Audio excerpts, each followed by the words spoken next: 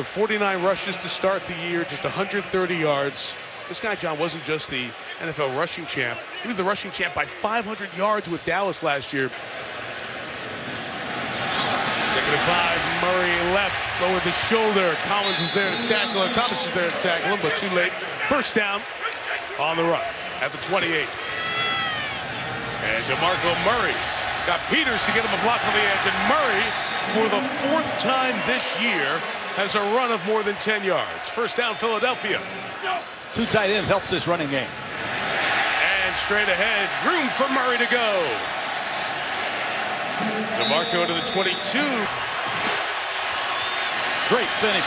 And Murray finishes with a touchdown. To the outside, and watch that left-handed stiff arm against Brandon Merriweather. That's impressive.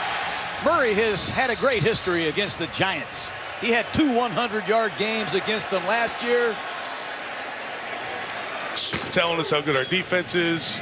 It's a good night here in South Philly. DeMarco Murray's got a bunch of double-digit carries, sliding down to stay in bounds as we got to the 2-minute warning anyway. A night where the Eagles have pulled away from the Giants.